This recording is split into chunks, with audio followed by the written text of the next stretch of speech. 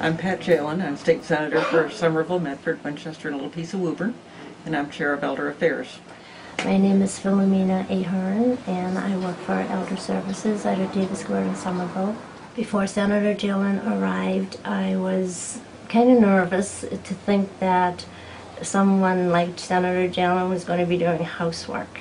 When I got here, I knocked on the door, and Philomena came to the door and brought me in, and I met Stella. It was very remarkable meeting her because she's 102. She's living independently here, except she gets an hour of help a day. The day started with, I came at 10 o'clock this morning.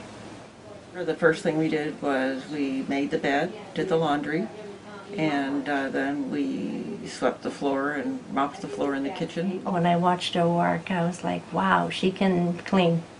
I think the expectations are very high for how well they're expected to take care of the house. It's very rewarding to go into other people's homes and help them when you see that they're so sick and they have a lot of problems, and you know, you just look around and you see how much they can't do and how much you can do for them. I really hope that she took away with her what I do. It's made it possible for Stella and her family to continue keeping her independent. Well, Philomena seems to me to be a really wonderful and remarkable person also. She's at retirement age and she's working 41 hours a week. After 30 years doing this work, she gets health care from her husband.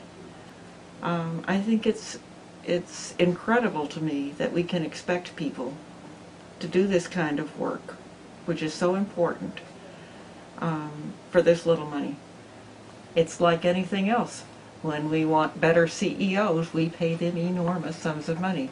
If we want to keep people doing this kind of work, we need to pay them enough to live on.